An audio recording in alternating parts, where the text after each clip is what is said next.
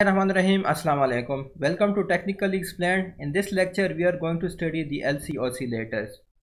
So this is the basic diagram of the oscillator. Now in case of LC oscillators, the feedback circuit used is an LC circuit. So in LC oscillators, the LC circuit is used as a feedback circuit. Now this amplifier is going to provide a phase shift of 180 degree, and this LC circuit is also going to provide a phase shift of 180 degree. So the overall phase shift is 360 degree. So in case of LC oscillator, the LC circuit or the tank circuit is used as a feedback circuit. Now this is the basic diagram of the LC oscillators. Now we have two types of LC oscillators, the Hartley oscillators and the Colpitts oscillators. We have the reactive elements x1, x2 and x3. Now when this x1 and x2 are inductor elements, that is inductive elements, and x3 is a capacitive elements, we are going to have Hartley oscillator. In this case, this LC oscillator is going to be called as the Hartley oscillator. And when we are going to have x1 as a capacitive element and x2 also as a capacitive element and x3 is an inductive element, then in that case the LC oscillator is going to be called as the Colpitts oscillator. So in Colpitts oscillator we have two capacitors and one inductor. In Hartley's oscillator we have two inductors and one capacitor. So these reactive elements is going to act as a feedback, which is actually the LC tank circuit. So these elements going to act as a feedback circuit, and we also have an amplifier over here, and this amplifier can be operational amplifier. This can be the field effect transistor. This can also be the BJT. So we can use the operational amplifier, the FAT or the BJT for the amplification. So in this circuit, the amplifier provides the basic amplification needed, and the frequency of oscillation is set by these reactive elements.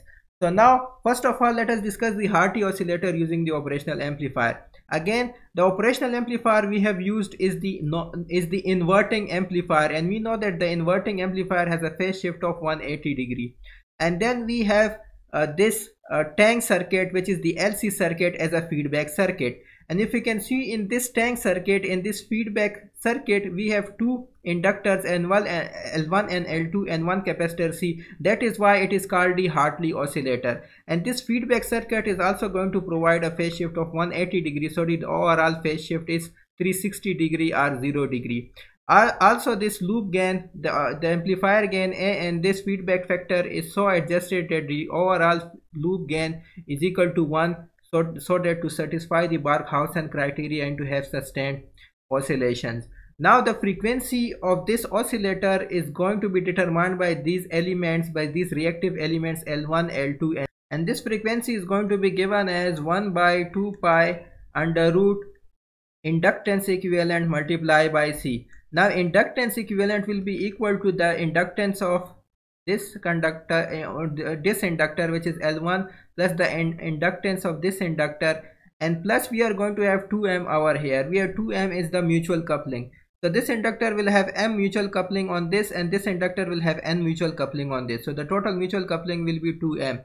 So that is why the oscillator frequency is set by this tank circuit, is set by this LC circuit, is set by these reactive elements L1, L2 and C, and capacitive element C.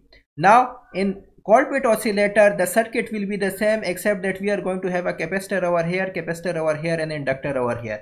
Now you can see the Colpitts oscillator using the op-amp. Again, we have used the inverting operational amplifier to provide a phase shift of 180 degree, and the rest of the phase shift is provided by this feedback circuit, which is an LC circuit, so that overall phase shift is 360 degree. Now in Colpitts oscillator we have two capacitive reactive elements, which are C1 and C2, and we have one inductive reactive element, which is inductor.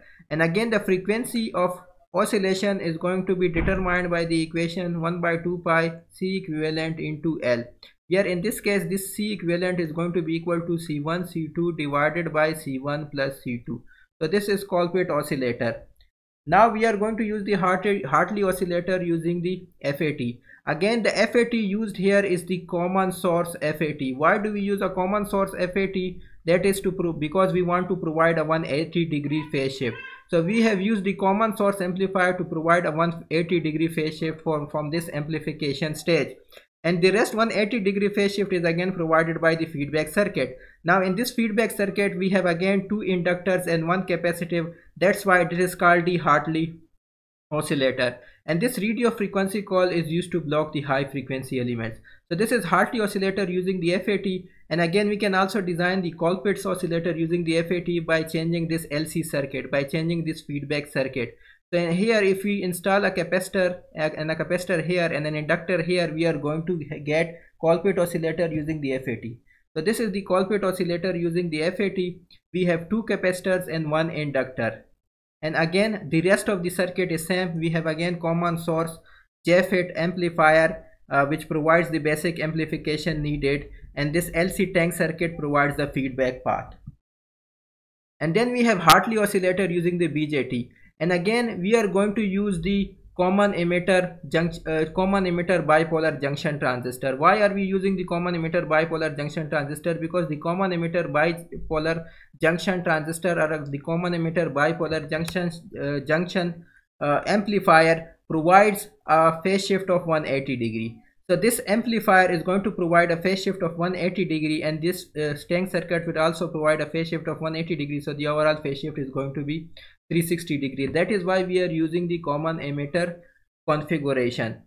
And this is our output decoupling capacitor, this is our input decoupling capacitor, and this CE is our bypass capacitor. Now the biasing of this common emitter configuration is voltage divider biasing. So you have used the voltage divider biasing for the common emitter configuration or the common emitter amplifier. So in this case the tank circuit consists of 2 inductor elements and 1 capacitor elements. Now we are going to design Colpitts oscillator using the BJT. For that this all portion is going to remain the same, only this tank circuit is going to change. So if you can have a look, the rest of the portion has remained the same. We have again common emitter configuration, we have voltage divider bias common emitter configuration, again the rest of the circuit is same, only the tank circuit has changed. Now we have again 2 capacitive reactances and 1 inductive reactances. So this was all about the LC oscillators. LC oscillators has 2 types, one is the Colpitts oscillator and the other is the Hartley oscillator. Thank you.